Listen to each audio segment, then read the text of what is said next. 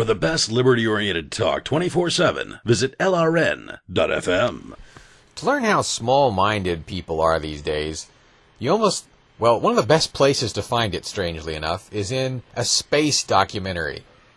Now, you've seen my video series by now, maybe, called Ridley Rants Against Mars, which includes the video called Crappy Space Documentary is Crappy. You get an idea how passionate I am for my counterintuitive space thinking. But anyway, you find that the allegedly best minds in television and science come up with the crappiest ideas. For instance, the idea that humans would leave the solar system, in order to colonize, they would need to leave the solar system to find a planet like Earth. This idea is so crazy. Yes, it may eventually happen, but, I mean, in anything like the near term, it's completely crazy. It's like a baby, it's like a fetus wanting to leave the womb so that it can go live in another womb. That is exactly what fetuses want, by the way, because they don't know much. And it's the same way with humanity right now. I was just watching a documentary about this idea of a neutron star. If a neutron star were to eat the solar system, right? It could happen, and it's really neat that they thought of this concept, because most people don't think about that.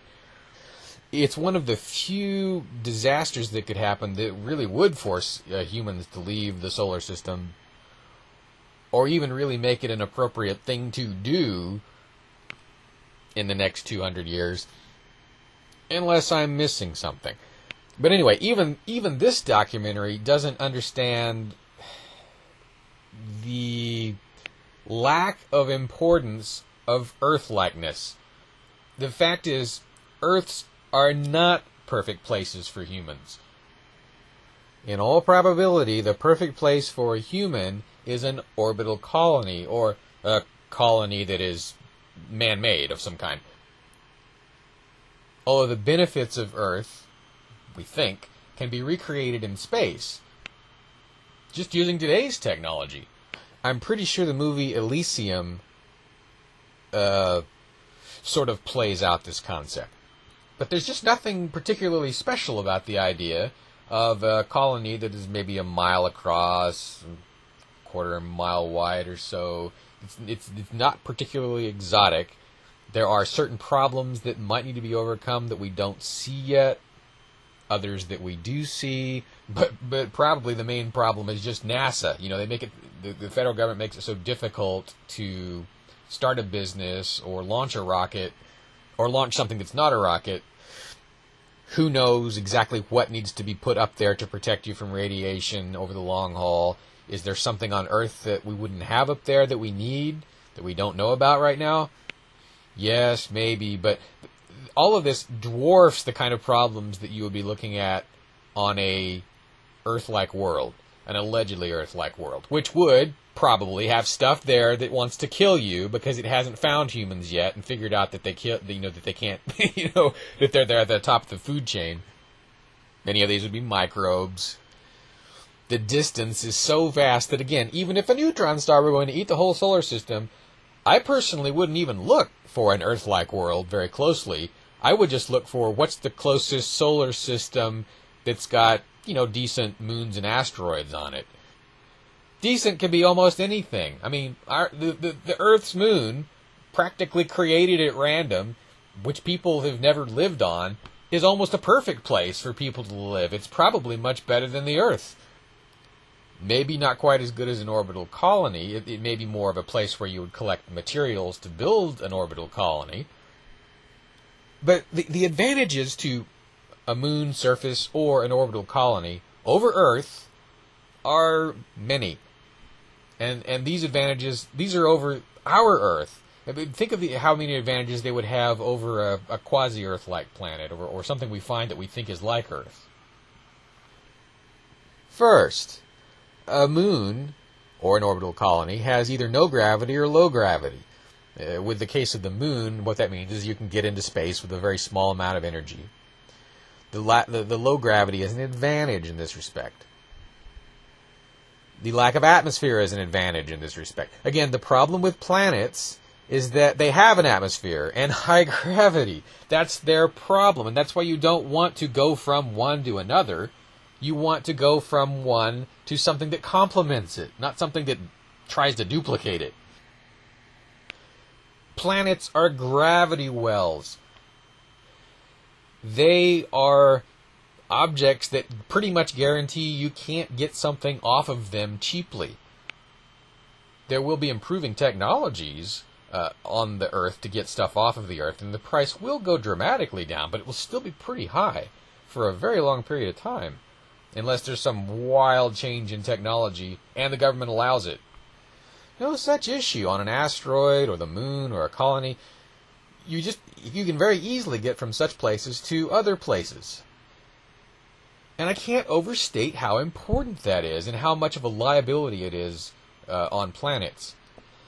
The ability to leave easily, to control the weather, to control the location of your country, which is kind of what such a colony would be, to control whether it's with other countries or not, to have free energy, another advantage of no atmosphere, to be able to essentially create new territory, sort of from scratch.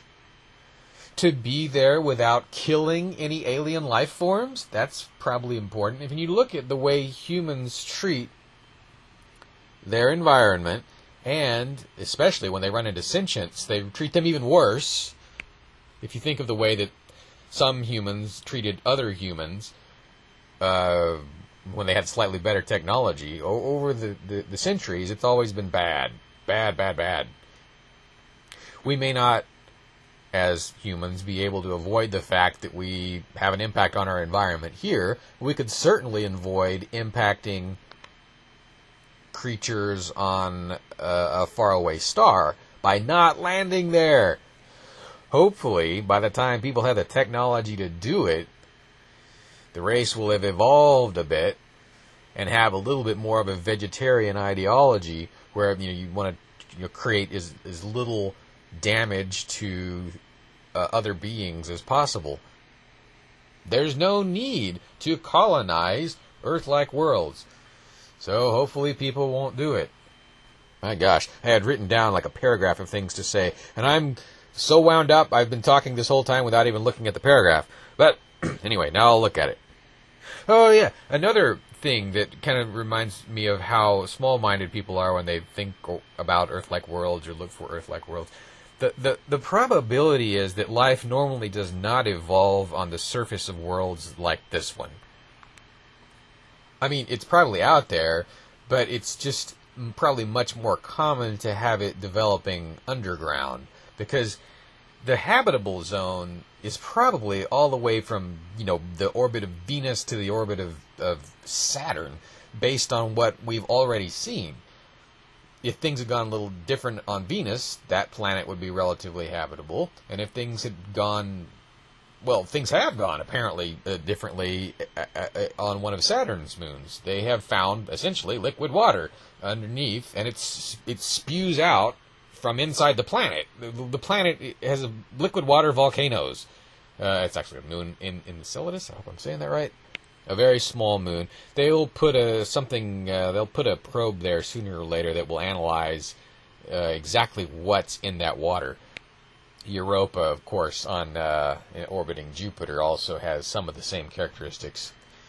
They say that it looks like Enceladus, from what they can find, what they can see, it has basically all the characteristics that you would want in order to have life. In a sense, it's just like the Earth was for, I guess, a period of about 1 million years. There was a time when the Earth was an ice ball, and the only life was in the oceans. But it's just, in this one sort of randomly selected solar system, we've already found 2 worlds that probably, almost certainly, have the proper conditions for life to exist right now. I mean, you could probably send microbes there that would survive right now without any kind of changes. That says to me that worlds, at least habitable by aquatic beings, are extremely common. I mean, they haven't even ruled out Mars yet as possibly having life. There's even a slight possibility Venus could have it in the atmosphere, supposedly. It has a temperate zone. So, the search for life is totally appropriate. Seems like a lot of fun. It's going to be fun to learn about. But the idea of, colonizing an Earth-like world, that's just crazy. So many other things will come first and be better than that it may not ever even be desired. Once people really see what's going on out there. Again, I could be missing something.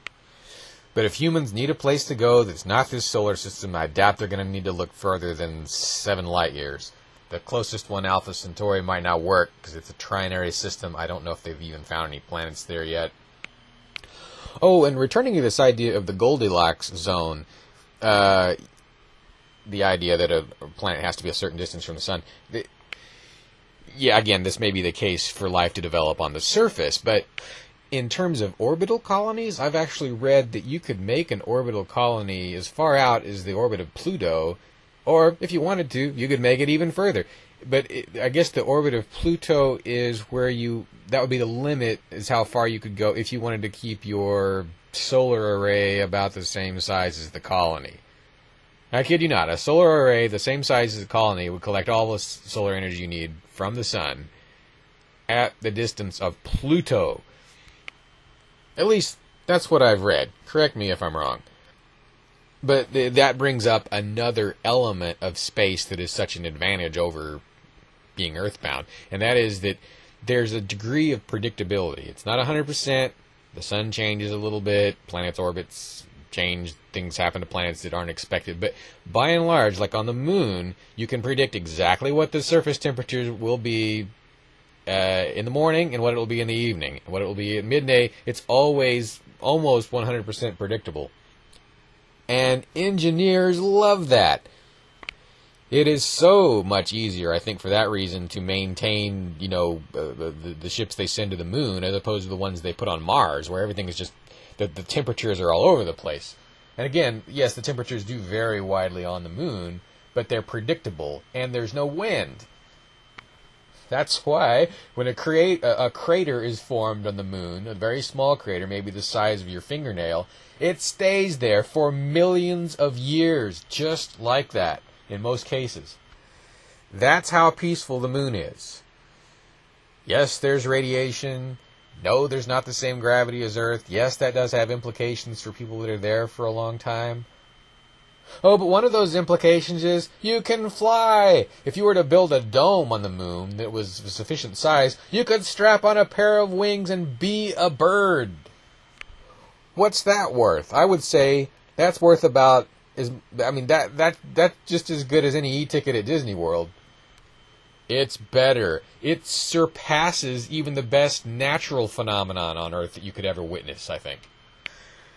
Anyway, some of the things that I am probably missing here would indicate that even I don't have an open enough mind. But if my layman's look can find so many holes in the official story of what space is going to be like, imagine how many more I haven't noticed.